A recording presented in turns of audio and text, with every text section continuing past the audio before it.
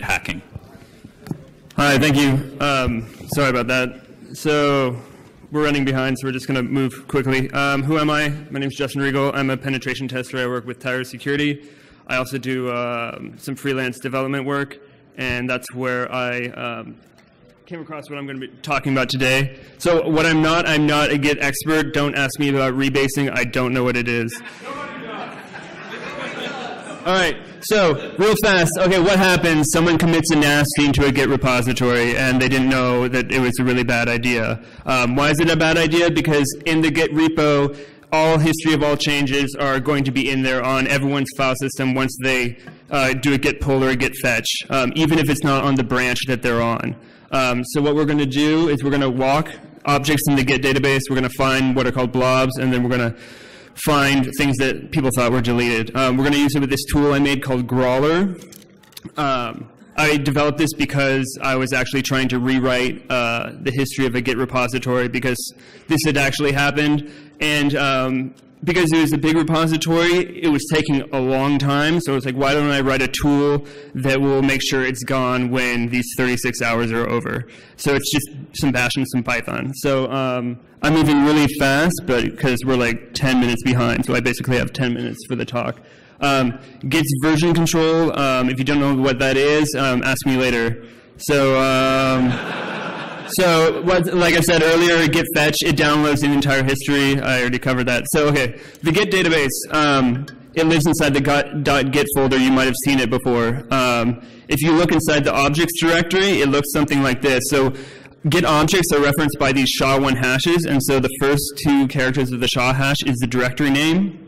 And then the remaining part of the SHA-1 hash is the file name. So we have three different types. We have trees that contain other objects. We have blobs that are the actual content of your source code.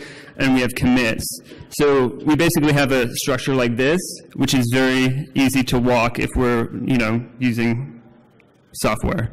There's a tool that we're going to use that we use in Grawler. It's called git-cat-file, and it has two really useful options, -p and -t. -p prints the file, and -t gives us its type. So I'm going to try and do a live demo here, because I'm just on top of technical difficulties. We're going to live really dangerously. All right, so...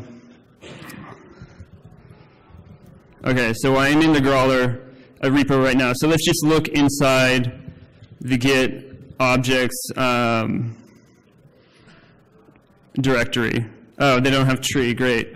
This is someone else's computer, so we had to install a bunch of stuff. So here are our directories, right? So let's cd into, we're going to go into O1, or look at this. Okay, so if we go, can everybody read this? All right, so if you go git cat files -t01 and then the rest of the hash, it's going to tell us it's a blob. That's cool. So what we can do is we can just go look. If we do -p, it'll actually give us, okay, so this is the README file inside the Git database. So that's basically what we do with git-cat file. All right, we're going back over here. All right, so let's look at some Grawler source code. This is the walk tree function. This is a recursive function, and it basically uses git-cat file -t. And if it finds a blob, it's going to dump the blob, which basically sends it to the extractor. If it's a commit, we're basically going to look for a line that says tree in it, and we're going to cut out the hash, and then walk the tree with that hash. Otherwise, it's going to be a tree, and so it's going to have a bunch of other hashes. So we're going to cut those hashes out and walk those. The extractor has a couple different modes. These aren't magic. They're basically just strings we're grepping on. You can do custom stuff, so you can pass in regular expressions. If you have something specific you're looking for, there is a functionality to do that. There's a couple different modes, and what these do is they're basically the starting point. So how do we get the initial group of hashes that we're going to start walking over? There's the git mode, which just uses the command git-log. This is Git's internal tool, so it will tell us what Git knows about. There are also pack files, which whenever you've pushed to a Git remote, you'll see that little message where it's compressing stuff that's actually doing garbage collection. So it packs a bunch of stuff into what are called pack files, which are deltas of each other. And then there's FS mode, which isn't that useful right now, but it was kind of a cool idea, so I threw it in there. So I'm going to demo the git mode right now. So let's clear this. All right, let's make we're making a repository, right? So it's initialized. Let's go like this. So say we're going to create a file, secrets config, right? We're going to put a password in it because we don't know what we're doing. All right, we're going to save that. We're going to add that, and then we're going to commit it. All right. Cool. All right. Not used to these error messages. All right. So now someone says, "Oh my gosh, you committed the password, but it's only my password." So we want to change it to something more secure. So we're going to add a 1 and an exclamation point. All right. Now we're going to add that again.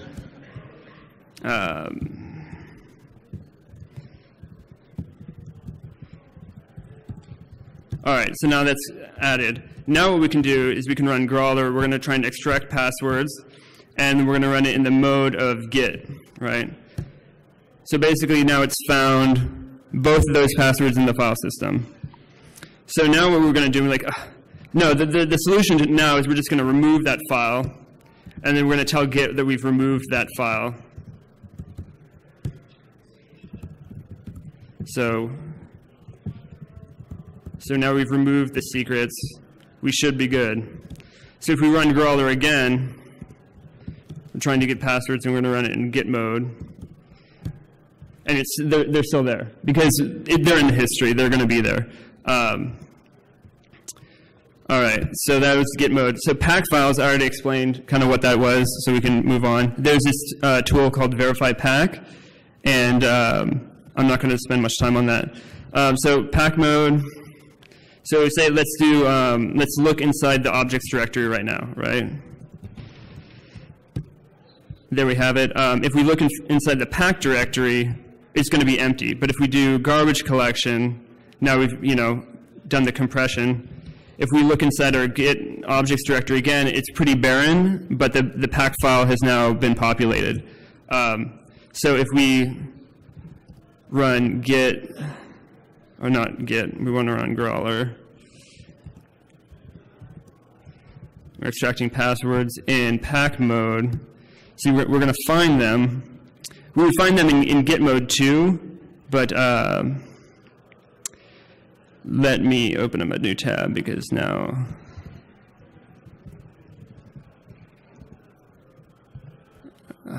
where did I clone this? Oh, we are in, okay, catch, cleaning commands.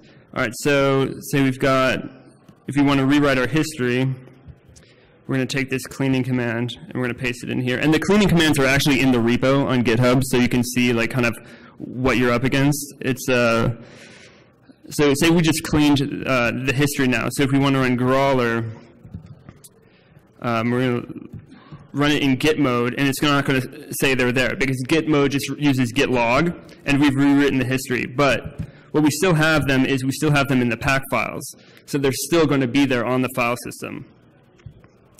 I've got like 2 more minutes, so I'm going to skip the stuff on FS mode and just talk about what your options are, countermeasures. You can rewrite your history.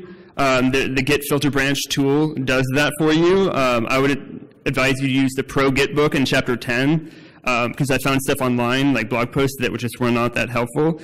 But the caveat is that when you rewrite your history, all you're doing is rewriting the kind of like the pointers, I guess you could call them. You still have to remove all your references and garbage collect and everything. I'm going to skip that. So I guess maybe we can have time for a question. It's now hosted on GitHub. I'm Justin Regele. If you have any questions, you can talk to me, or you can ask this question now.